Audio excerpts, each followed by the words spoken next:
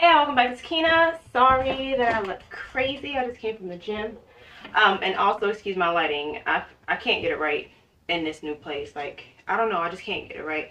But anyway, I had ordered some herbs. I've been trying to get back into my teas, my herbal teas, and then drinking them daily because I've slacked off on that so bad. So I figured while I was unboxing everything, I also bought some stuff from my house. So I may pull random things out of these boxes because there are quite a few. But the focus today are on the herbs, and I've been trying to find herbs for iron and blood pressure. So every herb that I bought, and I will put my phone. As I pull out each herb, I will let you know what they're for as best as I can from what I found. But yeah, so I've been trying to drink them twice a day. It's best to drink your teas 3 times a day. Like, most protocols go by 3 times a day. I don't have that type of time. Even if I prepare for 3 times a day, like I'll make my tea in the morning and I'll make enough for me to have for later in the day. I still don't drink it. So I'm slacking. It's just hard. 3 times a day on anything is just really difficult for me. It's very difficult. And then I'll come home later and I'll drink them before I go to bed, which is nice because it's like soothing. So I will first go over the ones that I've already unboxed because I had started using them. I've been buying them over the course of like the past 2 weeks. Some of them are raw herbs, and then I think I bought like 2 tinctures if I'm not mistaken. But these are the things I'm going to try to take. I do have a cardiology appointment in about 2 weeks just to see what's going on, make sure everything's all right because my biological father did die of a heart condition. And with this blood pressure that they can't figure out, we're calling it essential blood pressure, which is crazy to me. I have to figure it out. I'm not the type of person who just, I can't just accept that you say this is what it is and that's that. No, we're going to figure out what the problem is. So until then, because they, again, tried to put me on, they put me on the urgent care when I took my blood pressure one day and it was like really high. So my cousin was like, just go to urgent care. And I did, and it was high. And I let them know that, I've been battling with hypertension on and off for quite some time. So they put me on hydrochlorothiazide. I said it right. Hydrochlorothiazide, 25 milligrams, 1 tablet by mouth daily. And it did the exact same thing that pill did years ago. It made my heart race and beat really hard. So I stopped taking it, and I'm just gonna go ahead and talk to a cardiologist and see if we can just do testing to see what's going on, just like regular stuff. Like I've had ECGs and EKGs. I think within the past year, and they were normal, of course. But I'm gonna ask them to do a stress test and probably do another echocardiogram just to be sure, because I just don't trust it, and I don't know what it is. And it's not like, I feel like I live a pretty decent lifestyle. Like, that's the part that's always tripping me out. Like, I work out, I eat decent. Like, I don't eat meat outside of fish. Like, I'm doing everything y'all say people are supposed to do to keep their blood pressure under control. So I don't know what the problem is. But let me go ahead before I start rambling. So I purchased a few herbs. Some are raw herbs, just like regular barks and flowers. And then I have, I think, like 2 tinctures in one of these boxes. But I'm going to start with what I've already been using. First one being, I bought this one first, so it's already in a jar. And I do store all of my herbs in glass jars, airtight jars. This one is burdock root. Let me see. Let me figure out what...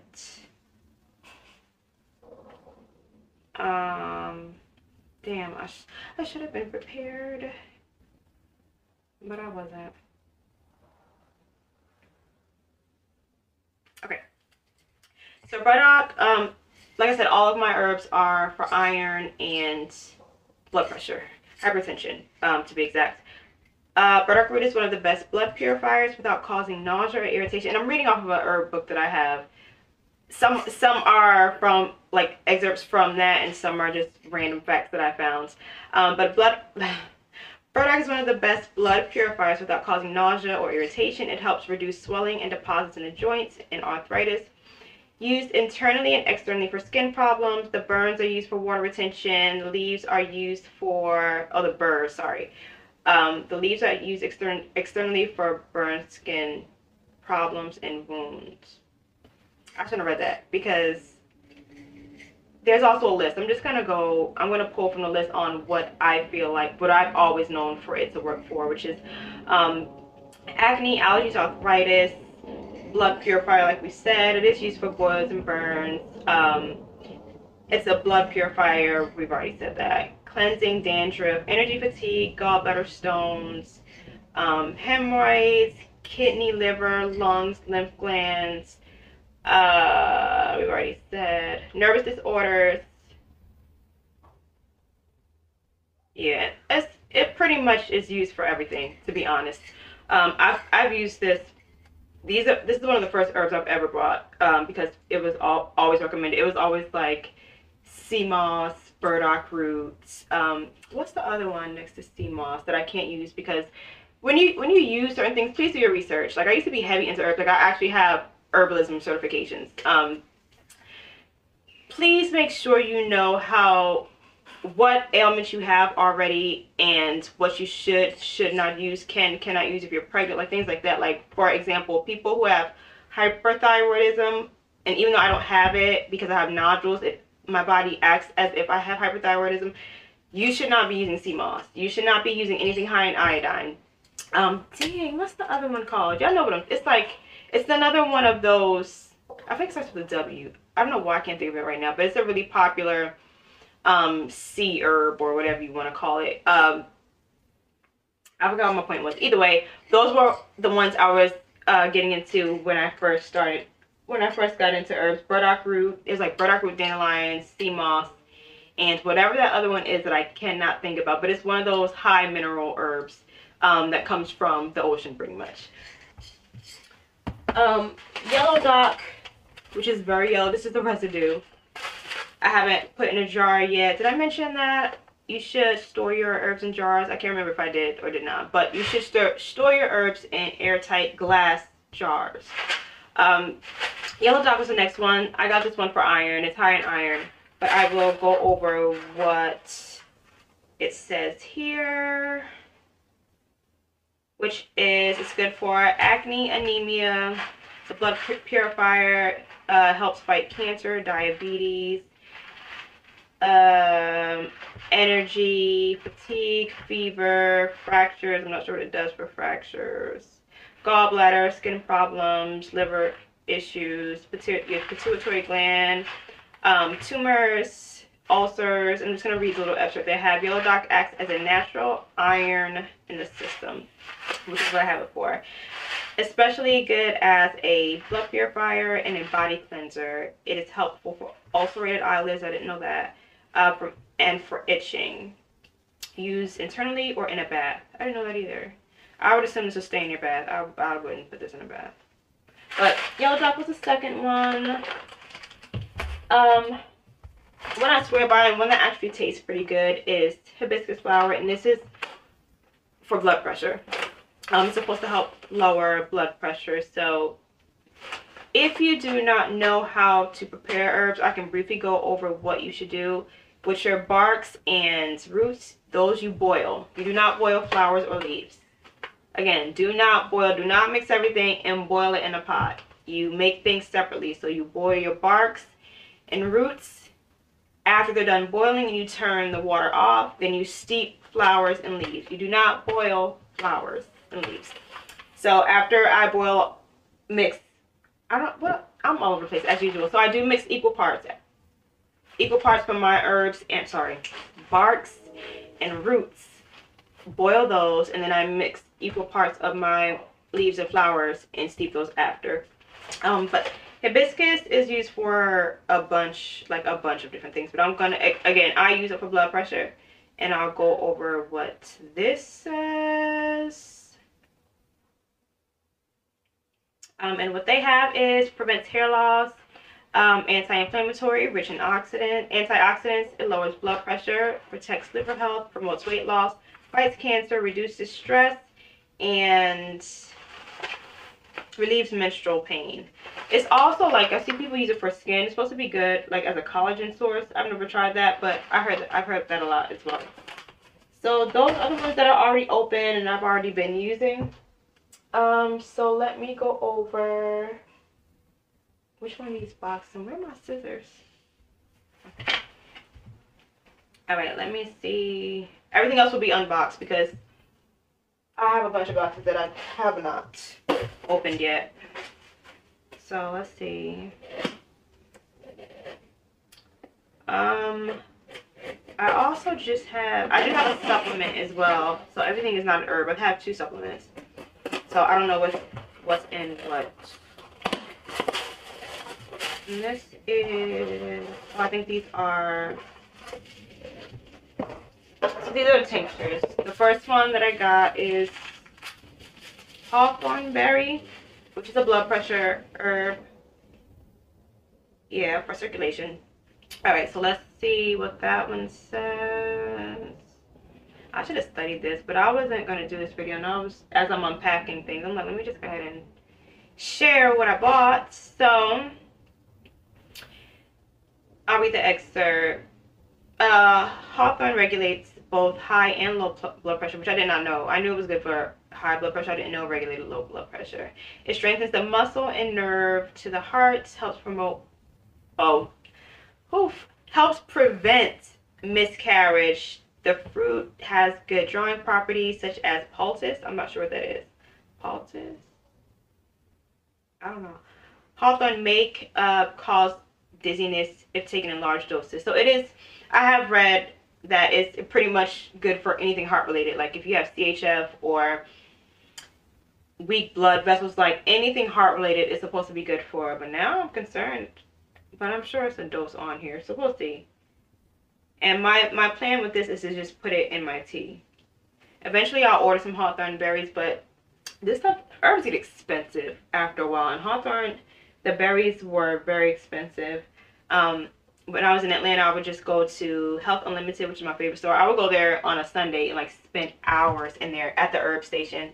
So if you live in Atlanta, it is on, I want to say it's in Decatur, or is it Avondale Estates? In the Decatur area, in that area. Across from, it's like a Publix Plaza, but that's where I would get all my herbs from. And it was just, you meet so many people, like people who are healing and things like that. Like I met this lady who suffered from alopecia in there, and her hair was looking down her back, and all she used was herbs. So we sat in there and talked for a long time. So if you live in the Atlanta area, I think you should check them out. It's just a health store. So they have a bunch of stuff in there, but they have like a wall. Well, it's not even a wall, it's like a corner of walls full of herbs. And I used to go to a different store. What was that store? It's a co-op. I can't remember what it was called. That's where I started going. I don't remember where it's at though. And then something happened and they weren't selling herbs for a while, which was weird because that's what most people were going there for. And then I found Health Unlimited and started going there. This one is, oh shoot, I'm missing one because I used it today. I think I left it in the kitchen. This one is red clover. And it is also it's a hormone imbalance because I do have the thyroid nodules. That's what I got this one for. So iron, hormone balance, and high blood pressure. Ladies, I haven't used this before. I've never used tinctures before. I normally only use like the actual herb, but it makes your boobs grow. That's a side effect that I did not know about until later on, but it's not going to grow drastically, but they definitely grow on this. When I was using the actual flower, it was a good time. All right, so this one is good for acne, arthritis. It's a blood purifier, bronchitis, boils, cancer. It's a cleanser, flu, insomnia, nervous disorder, psoriasis, rheumatism, skin problems, and tumor. And then also to restore fertility. So it says this herb has been used to restore fertility. It is a mild laxative. I've never had an issue with that. Especially good to calm nerves and cleanse the blood. It helps to break up growths and tumors when used in combination with chaparral and other herbs. So if you struggle with being infertile, apparently this helps with fertility too. I always knew red raspberry leaf did, and that's what I would tell people to take if they were trying to have babies, which I am not, but I'm also not active, so it doesn't matter. It won't happen over here. But yes, this one I picked up specifically to balance out my hormones. Because I get really sick like before my period starts, especially if my iron is low, which it is now because I ran out of my Floradix, but it's in one of these boxes. So I haven't been on it for a little bit. And if my iron is low, I get so sick. This is not it. Wrong box. So another herb that I do not have in front of me that is already open and is in my kitchen somewhere is hydrangea roots. And I bought that one for blood pressure. Let me see what it's for. I know it's for, what I bought it for is decalcification. So me just trying to figure things out, like if I have a blockage somewhere or something that's calcified and that's why my pressure is high, I want to start to, you know, try to break that up a little bit. So hydrangea root removes calcium deposits in soft tissue and will remove kidney stones. What else does it have? So dissolves calcium deposits in soft tissue. It has been traditionally used to treat bladder and kidney disease and to dissolve kidney stones. Just repeated that a few times. And cleanse the lymphatic system, which we all know is important. And yeah, so I bought that strictly for decalcification, if that's even a word, just in case. I mean, it's not gonna hurt, and I don't have kidney stones, but it never hurts to improve your kidneys, because when you have high blood pressure, it does affect your kidneys. So there's that. Next is, this is not a tincture, this is just oregano oil, which I try to keep on me because, you know, oregano and black seed are things that I try to take all the time. But I pretty much use oregano for my skin. I have like mild eczema on my arms. You can't see it because it's pretty much gone now, but I'll get it every now and then, and I'll mix this with like some either black seed oil or my shea butter, and it'll clear it up. So they say oregano oil, black seed oil is supposedly, or black seed in general, is a cure-all. What is it? Cure anything but death. And oregano oil, I know it's good for like infections, like flu. Pretty much another cure-all, so they say. But I stick with it. You know, it can't hurt. Again, it cannot hurt. And this, for us anemic girls, is like the best thing on earth. I recommend this for everybody. And it is Floradix, which is a liquid iron, and it's an all-natural. I'll show you why I wrapped it up like this. Struggling. And I forgot where I even found this. I'm sure it was somebody on YouTube that told me to get this, and I've been using it for years. They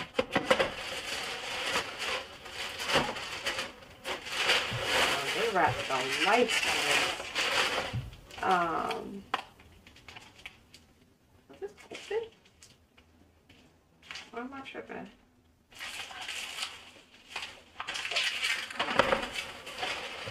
Oh yeah. Oh, they sent me a big box. I did not order this bottle, but that's what they sent me. I'm not gonna complain, but I ordered a smaller bottle. What's the? Yo, I mean, I'm not complaining, but I definitely ordered a smaller bottle. What size is this? This is a 50 milliliter, 500 milliliter bottle. I ordered, I think, like, it wasn't this one. Let me see. Because it comes in two sizes. What do I do with my phone? I mean, like I said, I'm not complaining. What I don't like about Floradix is there's no plastic seal. That's what I do not like. So you can't tell if it's like been tampered with or not. I mean, you can, but I don't like trusting something. And when a bottle is weird like that, like it wasn't even.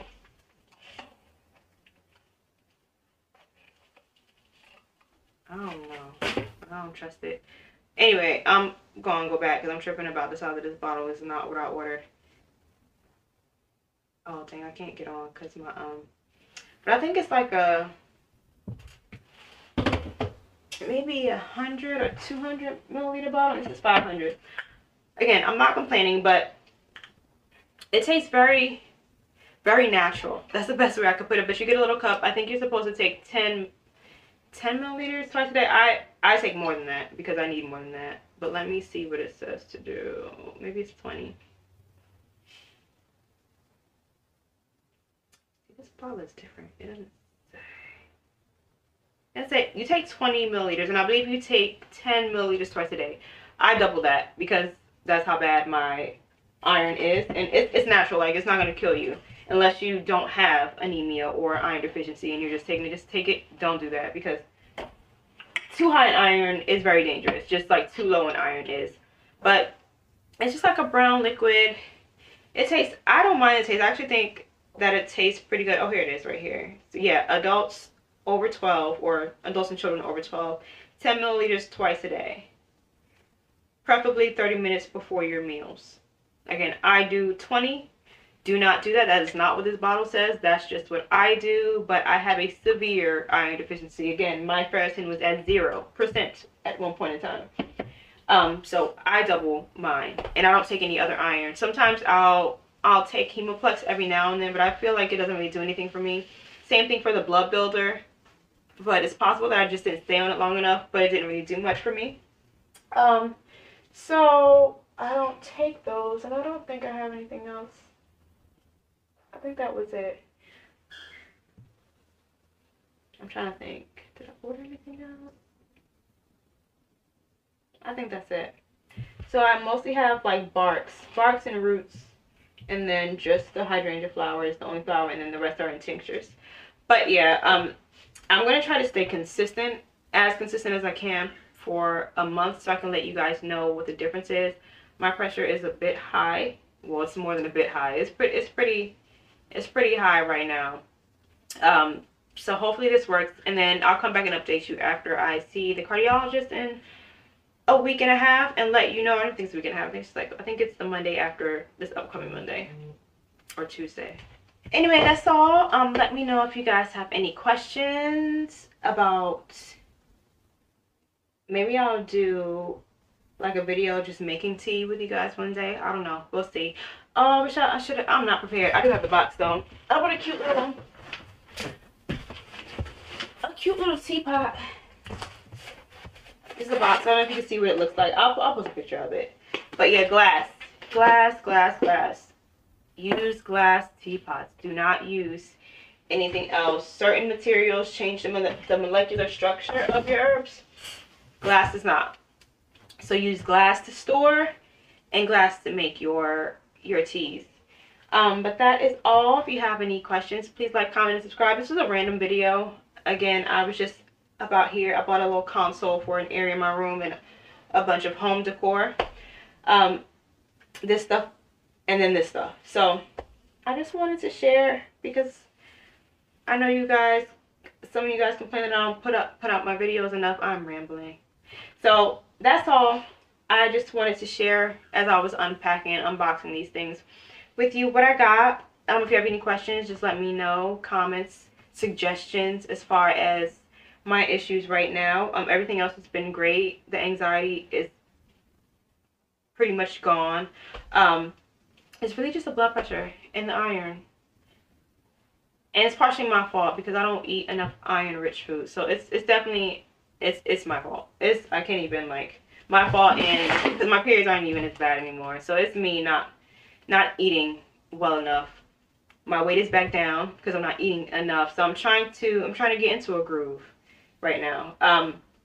So these are the type of videos that I'll probably be making for a little while between this and weight gain videos, because that's my focus, fixing the blood pressure issue and keeping my iron intact and putting this weight back on, because I'm down yet again. But it's my fault. I can't even complain. It's my fault. But please like, comment, and subscribe, and I will see you guys in my next video.